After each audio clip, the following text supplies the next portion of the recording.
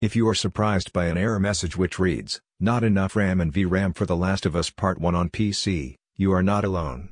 The Last of Us Part 1 is now available on the PC for the first time via Steam and Epic Games Store.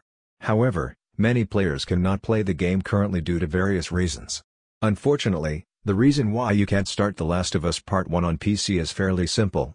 Namely, the message saying that you don't have enough RAM and VRAM for The Last of Us PC means exactly what it says.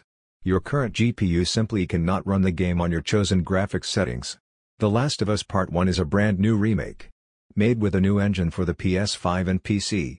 Hence, it is an incredibly demanding game in terms of PC specs. If you check the game's system requirements, you'll see that even minimum specs require 16 GB of RAM and 4 GB of VRAM. If you don't meet these requirements, you will simply not be able to play the game. To check how much VRAM your system has available, you can open the registry and edit the value that reports how much VRAM your system has. Here's how you can do it. Press the Windows key plus R to open the Run dialog box. Type regedit and hit Enter. Navigate to key_local_machine/software/Microsoft/DirectX.